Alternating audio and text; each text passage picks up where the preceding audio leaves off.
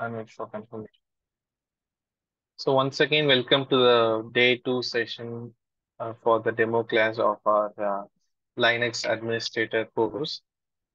So yeah, let me move on to the next one. So once again, you can just scan this QR code, and if you still want to see the course content, so you can scan this QR code, and if you want to register or proceed further with the session, you can scan here to register it. So this is the ease of access.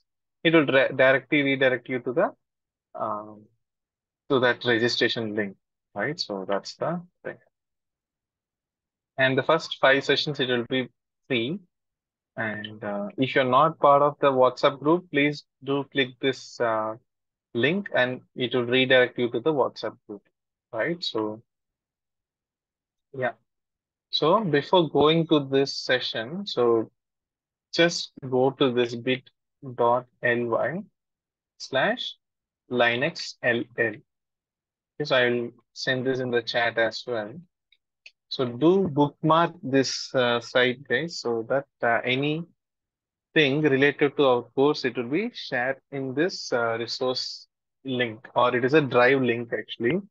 So literally everything or any important thing, it will be like updated here.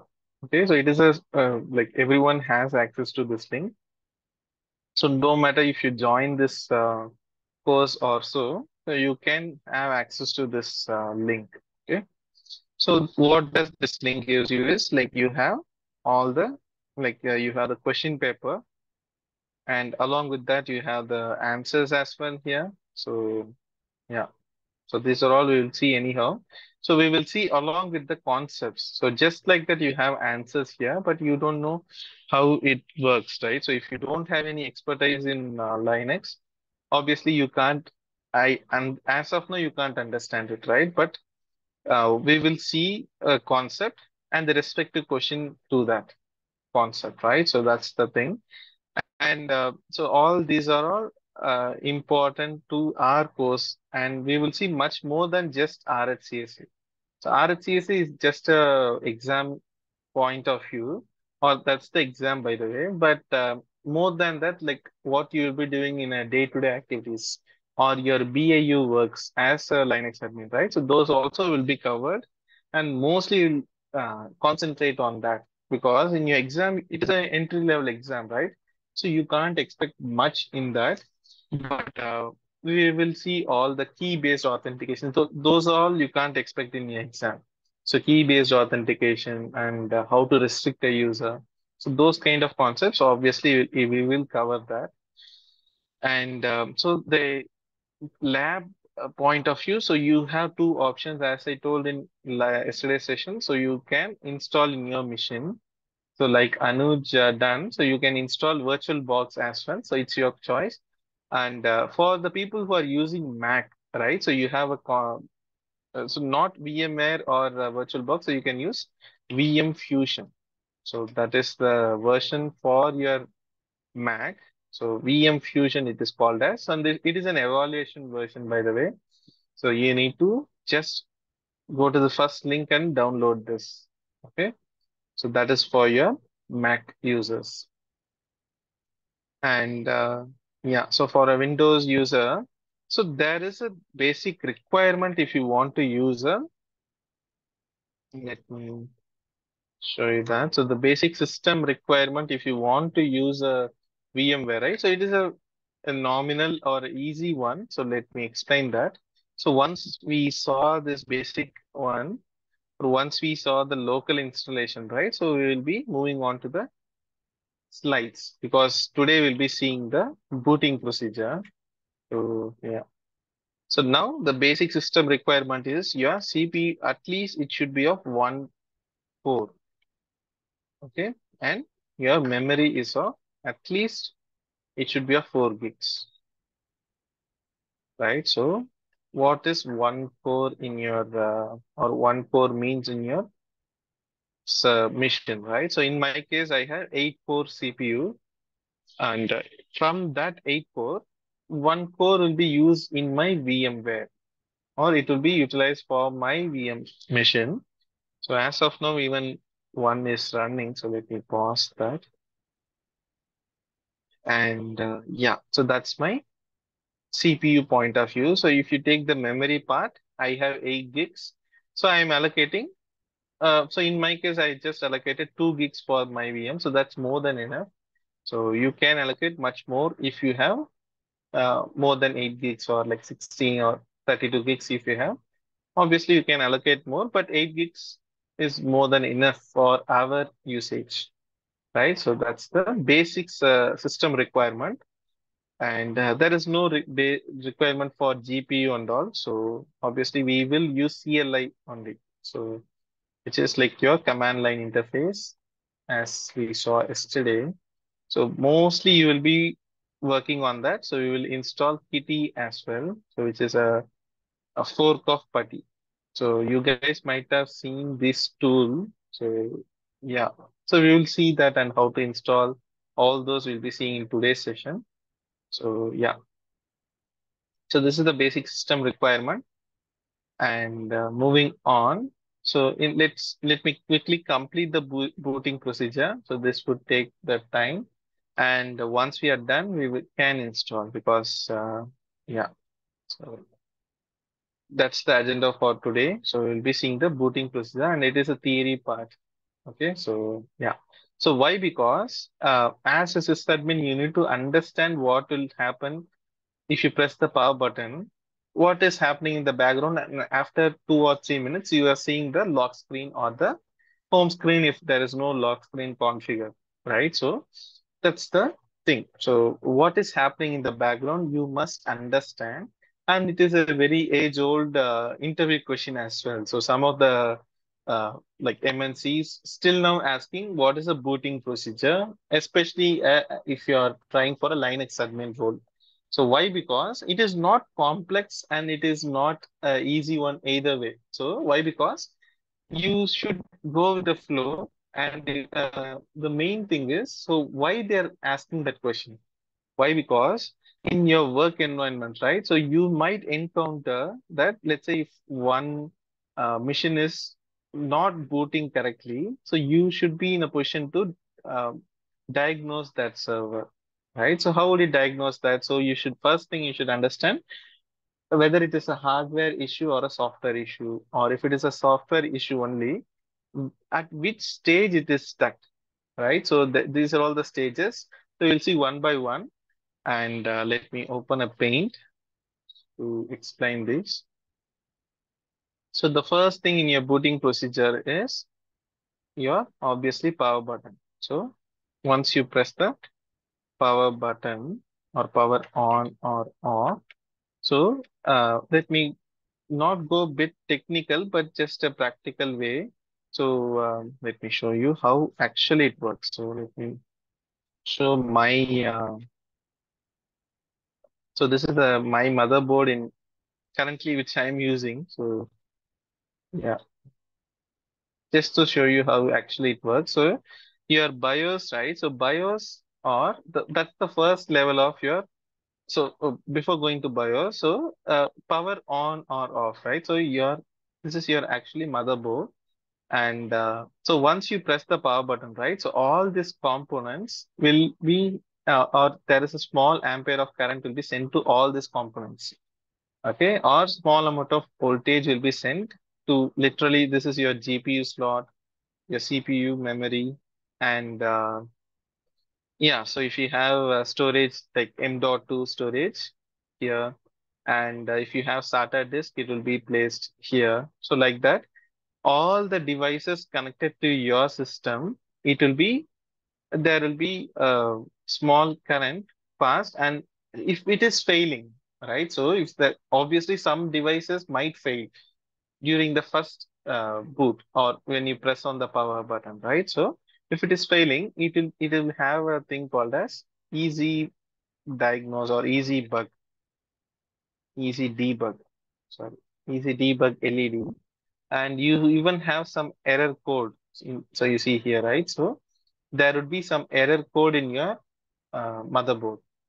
Okay, so in the first level of or the first stage itself, if it is stuck, it is a hardware issue, obviously, right? So you need to diagnose that, and it won't proceed further. So that's the important thing.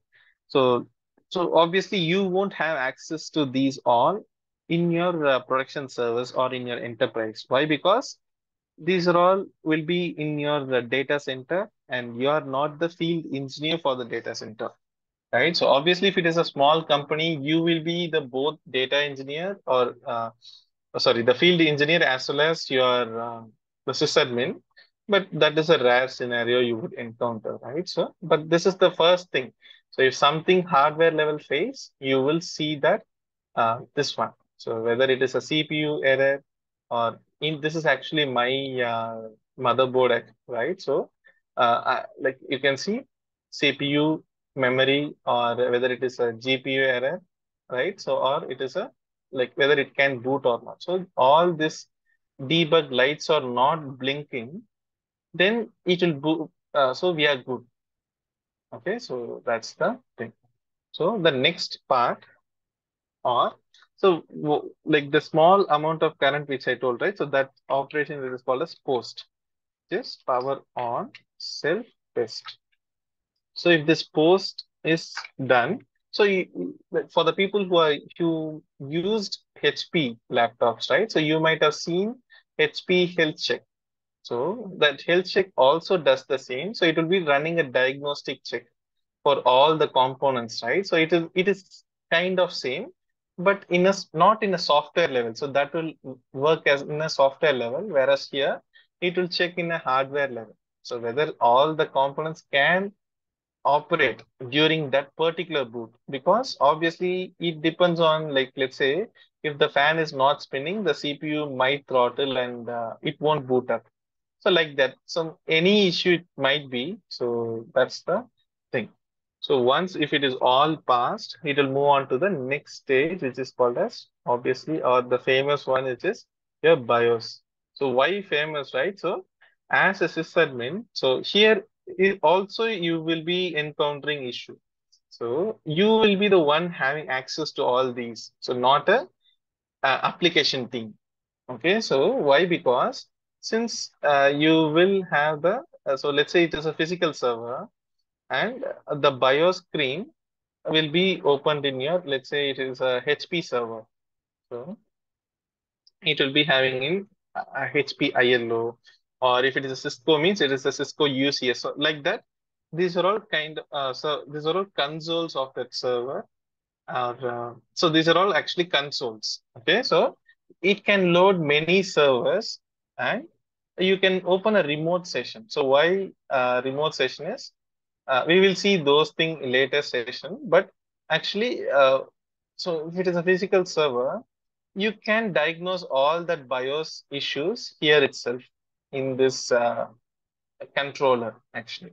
Okay, so this is a controller or a separate part in your motherboard, and yeah, so that's your HP. This is a basic HP example, and this is your HP ILO service port. Okay, so like that, this port will be populated in your actual servers like this, and so many. So this is a huge concept, by the way. So yeah, so there is a rack server, and so. So the point here is you will be the one having access to this BIOS, and you as well as the field engineer. Okay, so that's the thing. So what is BIOS now? So BIOS is nothing but basic input output system, and you might have seen this screen. So BIOS in your, again I will open MSI. So because the UI is easy to understand. So this is the BIOS screen of the MSI motherboard. So each motherboard or each vendor has their own user interface, and their information also might change. But the basic information in your motherboard is you can see what is your memory size, what is your CPU architecture, or what is the actual CPU you have in your server, as well as your what is the BIOS version and how much temperature it is, the current stat of the CPU, whether it's like the temperature is high. So these are all. So if you have a basic laptop or like a laptop which is 10-year-old, so the BIOS would be in a blue screen or it is a very old one, it would be. So this is kind of like a, like you won't see this BIOS in some of the motherboards actually. But this is the basic information you can see. So what is the memory frequency and CPU frequency? So what are those are? So at which speed that CPU or memory should be running. So this is what you see here, 2666 megahertz. Okay, so in my case also it will be the same. So 2666. So this is my RAM speed. So I can increase or I can do overclocking to this. So we don't dwell too deep into these concepts since it is hardware level. So we need to increase the frequency of it and increase the how much voltage should be provided to that uh, from your PSU and so many things. But the point here is you can increase the speed and all those basic information are fetched in your BIOS screen. Okay, and you can modify this. So that's the important thing. So you can modify this uh, here. So you can, yeah. So you have two profiles here, right? So you see profile 1 and 2, and you can modify to your wish actually. So here you see 3600 megahertz. So till that it can go. In this case, the RAM can push to this much speed. And in my case, the base CPU frequency is 3 gigahertz or 3000 megahertz. Okay, so you can get this info in your Windows as well. So just type ms info 32 and you can see here all the same info you see in your BIOS, you can see here as well.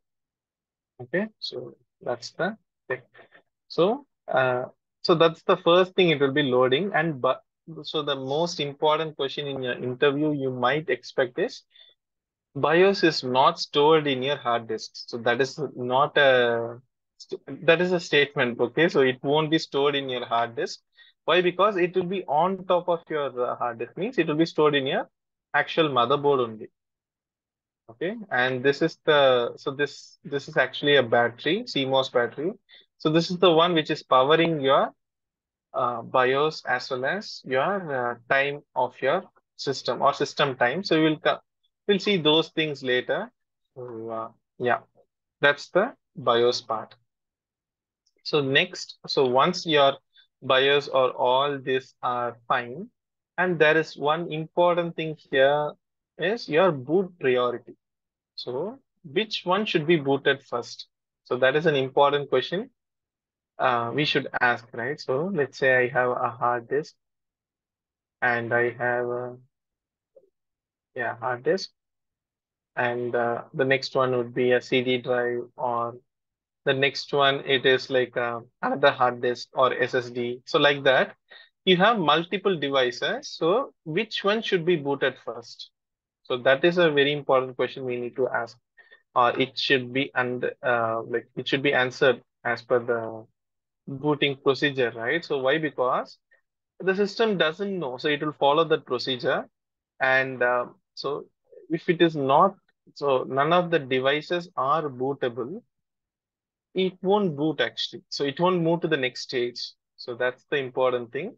Or in some cases, you might seen this system or OS not found error. Why? Because your hard disk is not bootable or available at that time, right? So there might be a hard disk failure or power. So power, like it will be failed in the post. So like that, some issue it might be, so that the hard disk is not visible and it won't boot further. So it will throw some error in the BIOS itself. So that's the thing. And so that's the important thing actually here. Your booting priority. So it can be CD drive, CD or DVD drive, and your pen drive or anything, right? So let me do it as removable disk, removable drive. Okay. So once you select hard disk as the bootable disk, the next one is the important one is, yeah, MBR. Okay, so what is MBR? So for that, let me draw this. So there are two partition style. Okay, so this might be not confusing. So you might have never configured this in your like Windows actually. So first thing, there are, as I told, two partition styles which are MBR and GPT. So MBR is nothing but master boot record, and GPT is GUID partition table. And in so what is the difference between these two are partition styles, by the way. So what is that? So first thing, as I told, so it will load this MBR in your Linux, but in your Windows, it is GPT is the preferred from your Windows 8 onwards. GPT they are pushing harder. Why? Because that is the latest one, and so that is good actually compared to your MBR. GPT has its own benefits, so we will see those. Okay, so what is these two are? As I told, it is a partition style, and it depends on how it approaches the device or your storage device, especially your hard disk. So how to partition it? So without partitioning, let's say this is a new disk, or let me add a new disk in disk 3. Just for an example, it will be in unallocated, or it will be like it won't have any driver letter or something, right? So like C colon, or there won't be any volume label as well as a driver letter to it. So I need to allocate that. But so in order to allocate that, I need to format it to a specific file system format.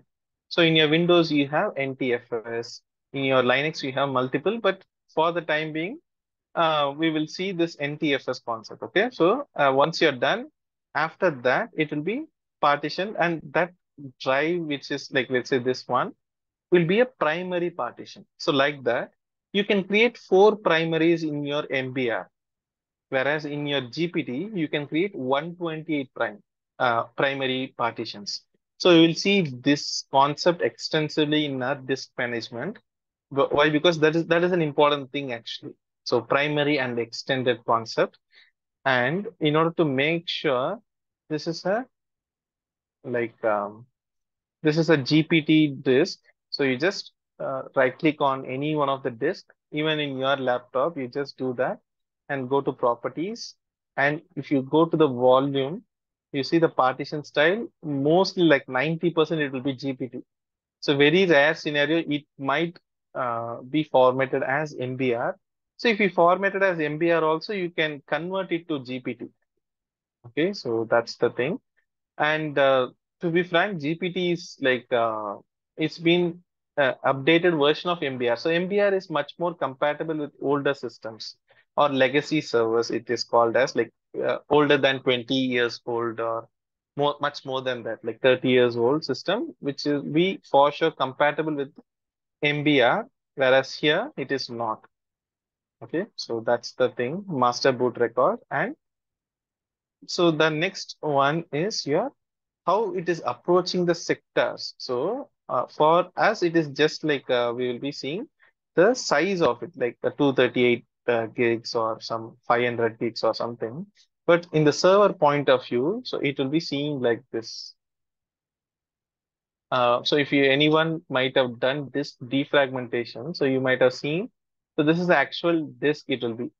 Okay, so it will be in some these kind of sectors, and there will be lot of sectors, by the way. Okay, so yeah, so it depends on the size of the disk. So all these examples are applicable for your physical hard disk, not your SSD. Why? Because SSD is doesn't work like a hard disk, right? So that's the difference between both. So if you take HDD, so or whatever concepts we are seeing, so it is like the sectors, or actually like the sectors is much more easy to understand when it comes to a hard disk. But if it is a SSD, it won't be, right? So SSD, Let me show you that. The SSD doesn't work. So this is the actual SSD. So there is no physical disk, right? So it is just like your extended version of your pen drive would be just a solid disk or a solid chip. It is. So that's the main difference. But it also works in a sector base since that is the like only that is there as of now. So there is no new method or partition style developed only for SSDs, right? So that's the thing. And so when you take here, so or when it is in hard disk, you can easily understand how it is converting it to a sectors. So there will be many sectors. I'm just giving a basic example. So let's say this hard disk of let's say 20 gigs is of uh, 8 sectors. Okay. So which sector should be booted first? So let's say this sector should be booted first, right? So, and what is the content of that sector? So what it will be actually doing is, so once you press the power button, once it is past this all, so it will be searching for that first sector. So this arm, right, or IO head it is called as. So it will be searching for the first sector. And if this is not found, right, so that's where you'll see that boot device not found. So once every time you create a boot disk, it will create a thing called as metadata. Okay, so metadata is nothing but a data on data means what is the disk it need to boot or what is the next step of it. So here it would be the next step will be grub. So the grub will be residing here and it will be very less in size of for the time being it is like let's say 800 KB or something. It will be very small than that, but yeah. So that's the thing. So if it can't found or it can't identify this one, it will be failing here.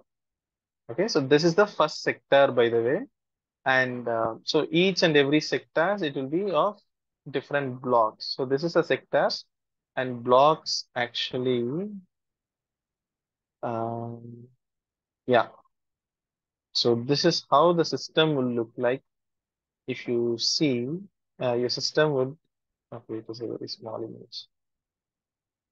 So this is how it will be in your, like we can't see that, but this is how it will look like. Your sectors or your actual blocks it will be okay. So all this blue will be populated, all this green are also populated, and it is not organized, and this gray one are free, free, which is like means it is free size or free blocks, okay, like that. So yeah, so that is your MBR actually. So yeah. And this primary and extended partitions. So those concepts we will see in upcoming sessions. Okay, but as of now, MBR is you or MBR is the preferred one, especially in Linux. Right. So the next one, as I told, it will boot to the grub which is residing in this first sector. So next one is grub. So again, this grub screen also you might have encountered, uh, which is this one. So you have two, let's say you are having dual boot, right? So dual boot in the sense you have Windows as well as Linux installed in your base or in the same hard disk, let's say. So Windows 11 as well as RHEL 9.2 or Ubuntu or anything, any operating system. If you are, so first thing, the system must identify which one should be booted the next thing, right? So in order to identify or in order to keep the system informed, so please do boot this operating system like that. Why? Because all the drivers and literally the hardware usage, everything, the system information and like the kernel and so how the operating system works, literally everything is different in these two are right. So how Windows 11 works is drastically different compared to your real in this example. So like that, to in order to the system to identify that, we need to select which one to be booted. So this is applicable only for dual boot. And yeah, so if you have that, it will be, or you can see that screen. If you don't have also, this grub will be loaded actually. Okay, so that's the thing. So this is the grub screen, and yeah, this is the one. So okay, well, this is very small inside. So you see a Linux Mint, and okay, that is the same. Yeah, you see here it is like Ubuntu, and you have Windows 7 as well. So in the same machine, right? So like that, or you might have seen this one if you are using Ubuntu OS, and if you are using Windows, you might have seen this screen. If you ever installed Ubuntu in your same disk, you might have seen this screen like Windows 10, or if you have another instance of Windows like 7 as well as Ubuntu. So like that, this is called as dual boot or triple boot in this case. And it is possible, first thing. And if you must use the same device or same disk to boot it. So in this case, you see there is around 6 operating system installed, right? So that's the thing. And it is also possible. So it depends on how much hard disk size you are going to use. And yeah, so that's the thing about grub. So once grub is loaded, the next one is the most important one is your obviously kernel. So all this explanation, it is, let me show you that as well. So this is your NBR explanation. So yeah, and yeah, so in simple terms, NBR loads and executes the grub. So after that, grub full form is Grand Unified Bootloader. Okay, and so that's what like grub displays a splash screen, and so you need to select that. So if you don't have any other operating system, it will be like only one. It will be booted, but this will be loaded for sure. Even Windows have, and your Linux or any even Mac does have grub screen. So that's the thing. So the next one is your kernel. So what is kernel, by the way? So yesterday I did shown you a GitHub page of the founder of Linux, right? So he didn't coded the whole operating system. Rather, he coded only the kernel of the server or of the Linux, right? So so again, what is kernel is? That is the kind of heart of your server, heart, heart of the whole system. Why? Because it loads all your like let me show you. So don't think that okay, I'm giving a Windows example. So here it is GUI, right? So you can easily connect to it since you are using Windows submission. So easily you can connect to it. Okay. So that's the thing. But we will see eventually see how it works in your Linux machine as well. So if you see here, these are all my hardware and the respective drivers as well, right? So you have audio, Bluetooth, display driver is my GPU, like that. Multiple drivers are there. So all this driver information and my disk management, right? So all my disk information and the respective library files. So the important library files which are in my system32 path, which is needed for a Windows machine. So that is also it will be loaded. So this one. So like that, you have multiple information must be loaded in your kernel, and that's the reason it is that important. Okay, so it will almost if it is failing in kernel, so yeah, so you need to diagnose that for sure. And if so, there is a thing called as kernel panic. So if that happens also, you can restore your kernel. So those things we'll see in later session. So driver information,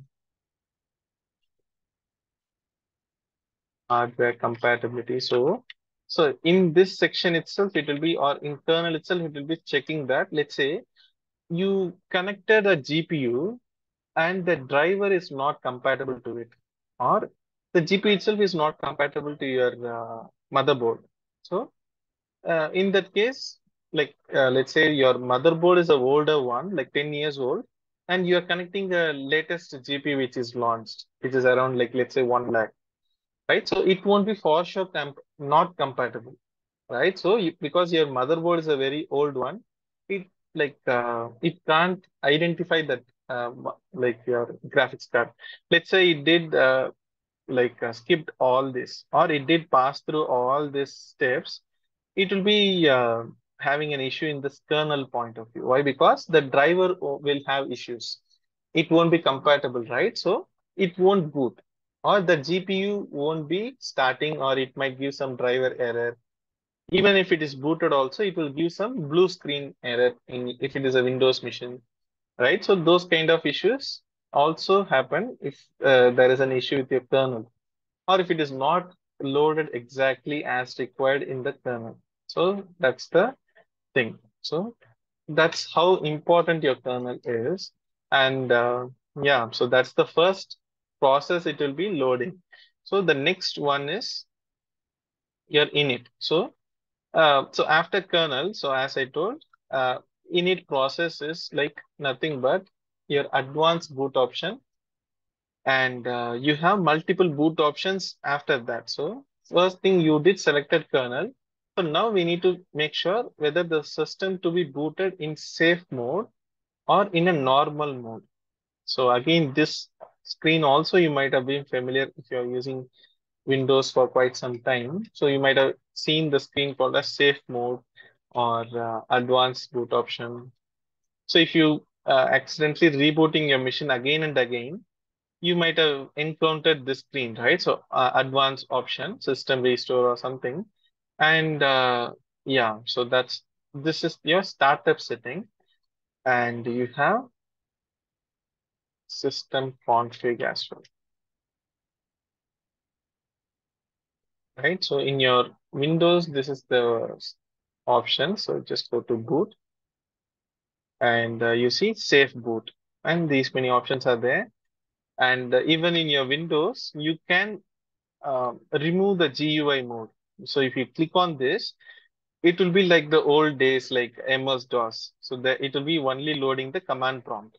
And you might have seen this screen if you're accidentally rebooting your what is that laptop again and again, or if it is having some issue. So you might have seen this safe mode with network, safe mode with command prompt, like that. So many options are there. Similarly, in Linux also, so many options are there after it loads the kernel, right? So we need to make sure which option should be selected by default, and it is called as init process. Okay, so init is nothing but initializing the process or initializing that profile, right? So, and it is called as init tab or init table. Okay, so that's the thing. And you have multiple options here. So we will see those. The first thing, let me show the command, sorry, notepad. So first thing is your init 0. So init 0 is nothing but your shutdown. And next one is your init 1. So shutdown means if you type init 0 in your shell, so we'll see what is shell in later session. But once you type that, the system will go to a shutdown mode. So it is nothing but the shutdown in your Windows machine like this, right? So that's the thing. So init 1 is your single user mode. So what is single user mode, right? So let me explain that. So single user mode is nothing but, let's say this is my server. So only I can access this as of now, or this particular settings or along with this. So this is called as console, by the way. A single user mode is nothing but a console access. So why? Because physically I can access this machine but with this settings. So I can change the settings or everything. But in your, so you can also access this if you have like if you are part of my network, right? So, but as of now, I am the only point of usage or only user uh, as per this server, right? So that's the reason it is single user mode. So we'll see one much more better example once we launch the or once we have created the VM. So we will see that. Okay.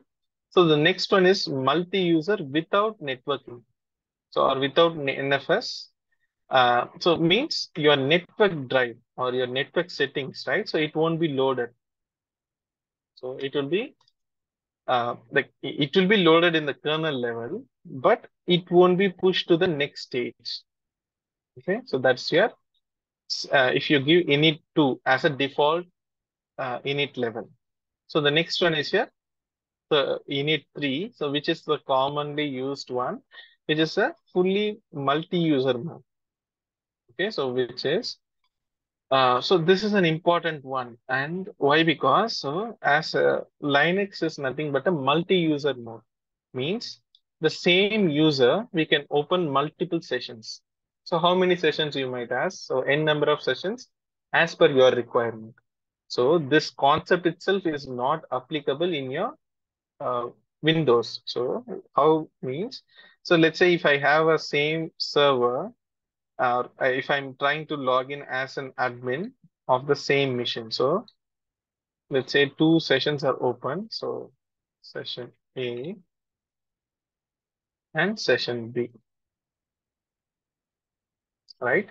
So if a user is trying to log into Windows Server something, so Windows Server A, and even session B is also trying the same with the same user, which is admin, let's say, right? So even this guy is trying. So either one user only it will be allowing. So if session A is loaded first, and if session B is also trying the same, or if it is open the session B, session A will be disconnected. Okay, and the same thing goes vice versa. So if this guy again loads, this will be disconnected like that. So that's how. So that's not a multi-user mode itself, right? So that's the thing. So so why I told that, right? So in your Windows, that's the flaw or that is the issue with Windows. Whereas in your Linux, it is a multi-user mode, and that is also one of the unique selling point of or that is the main reason mass audience migrated to Linux, especially in enterprise, because the same user only will be used in many times or multiple teams will use the same user as per the requirement, right? So that's the thing. So now that's your init 3 and init 4 it is there is no use of it. So you can skip that.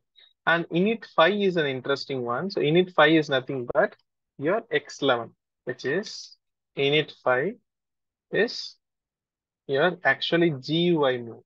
So we will install a GUI mode in our VMware in a moment. So that's your init 5. So how about init 6? So init 6 is nothing but a reboot. So if you type init 6 in the shell, it will reboot your machine. Okay, so with that, your init process is done. So once these init levels are loaded, there is one more section which is called as run level. Okay, so once let me just type this one. So single user now. So any doubts till now, guys? Please do drop a message in the chat. So we'll look into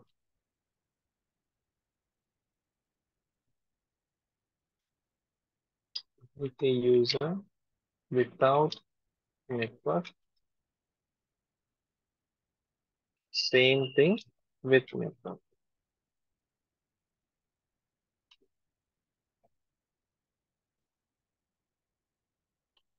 Means the network driver will be loaded. That's it. Okay. So and init 4 is not that. So init 5 is your GUI or it is called as X11 and init 6 is your reboot. Okay. So With that, your init process or init run levels are done. So after that also, still it is not completed, your booting procedure. So lastly, it will be loading your actually your startup programs. In your Windows, you see many startup programs, right? So if you go here, so these are all the startup apps in my machine, right? So like that, in your Windows, it is startup apps, whereas in your Linux, it is called as run levels. Means these are all the so let's say your run level is 3, and this if you want to load some of the apps, let's say you want to load a monitoring tool, right? So or you want to load a backup service. So those kind of services, it will be added here.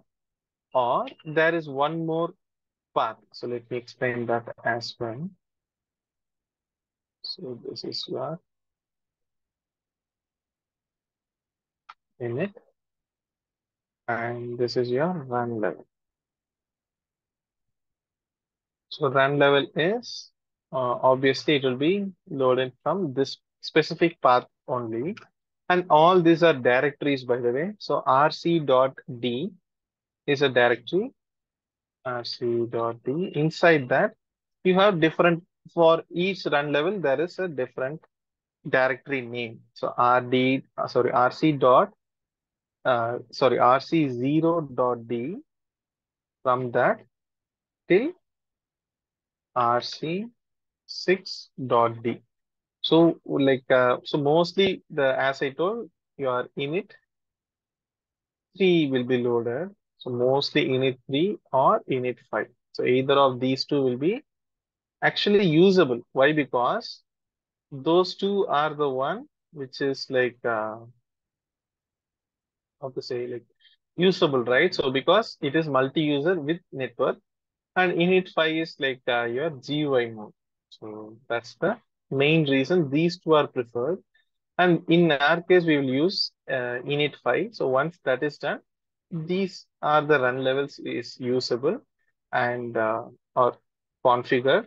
So let's say you have any startup program, you can configure there, or you can do it in this init systemd process itself. So etc init.d. So there is a directory called as init.d. Under that, you can store any process, let's say backup or net backup software. So you can load that process here as well. So this will load no matter any, like you are part of any run level. This will be loaded along with the operating system. Okay, so that's the thing. So with that, so after this only you will be seeing or ended up with the ended up with your home screen or your lock screen. Okay, so yeah, that's your main thing. So what is the difference between RAID and RC? So this, okay, RAID is a disk management concept, Rama. So RAID is totally different. So this RC is nothing but your run level. Okay, so this is a different one. Yeah, so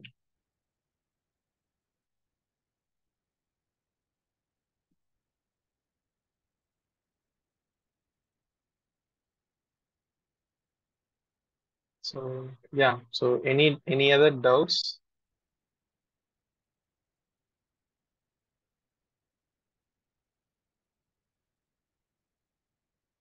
So after that, it will try to authenticate. So during authentication also, if you are facing any issue, you need to diagnose that as a sysadmin, like there might be AD issue, or if it is an Active Directory configured, so there might be an AD issue. So like that, yeah, so many issues it might be.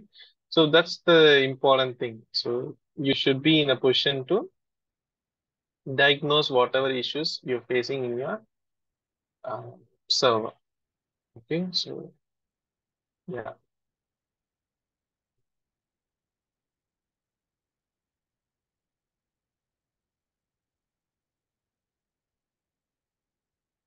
So now, just a sec.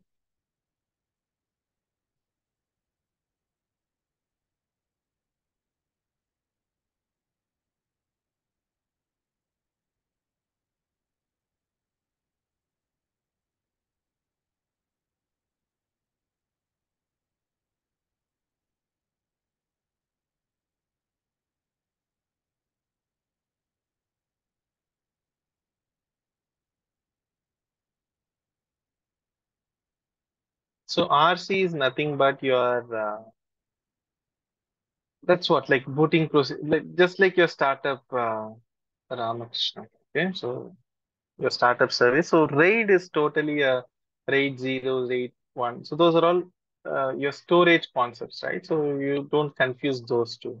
Okay? So that is different. And if time permits, we will see RAID concepts as well. So in upcoming sessions. But yeah. So with that, our booting procedures are done. And once this run level is done, or if it is booted, you'll be seeing that lock screen as I told. So that's what your booting procedure is. So again, I didn't went too deep into each process. So because with this BIOS itself, you can like you can talk about like 3 to 4 hours. So that many concepts are inside. So like advanced like overclocking and so many things. So you can consider in BIOS as well as in your kernel. So many things are, or so many components are involved in your kernel. So that's the thing. So yeah. So the next one is, as I told, we will be installing our VMware workstation and your any one of the cloud service provider. So as I told first, your system basic system requirement is not met, but mostly it is fine. Like means you so as of now in 2023, almost every machine has the basic at least one CPU core and 4 gigs of RAM. So 2 gigs of RAM would be sufficient, but it need to run the base OS, right? Like means your Windows 11, it should run. So for that's the reason, main reason we took, or I suggest 4 gigs at least because it will be very slow and yeah, and disk space of 20 gigs. So obviously 20 gigs will be there in any server or system. So now we will first thing and first and foremost thing is your virtualization need to be enabled. So it's already time, right? So so there is so you guys need to understand what is virtualization and containerization. So I will explain that in next session if possible. And yeah, so once I explain that, we will install these two because it's already time.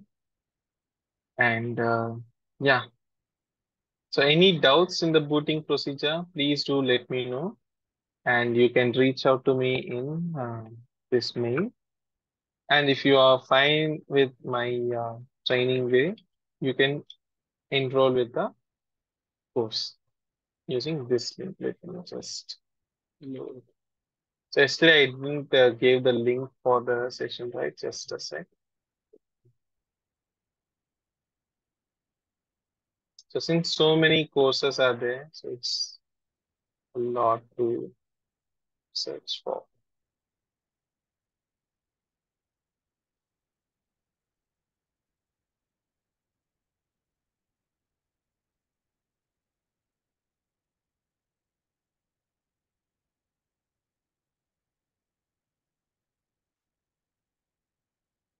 So I just sent in the chat. So this is the link. Okay. So each day session it will be uploaded here, means the recording, and you can see the first 5 days recording or the demo a recording in your YouTube channel. Just a sec, let me pull that as well.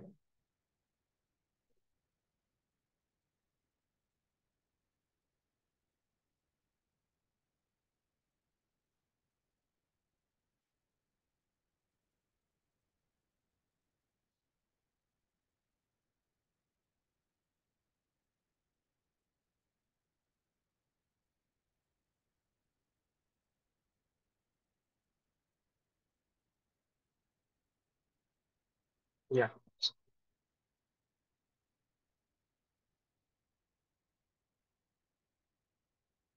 So like this, okay. So this is my yesterday session. So yeah, like that, you can see the recordings, and if you're fine with my way of training, you can enroll the session, guys.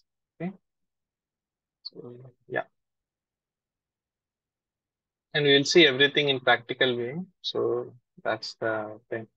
And we must, since it is a practical exam point of view, uh, as a Linux admin, you must work in a practical machine or a server. So literally, so this session is a theory part, and tomorrow we will see how the installation done. And once we are done, tomorrow is also not a theory part, but how the file systems works, right? So those things we'll see.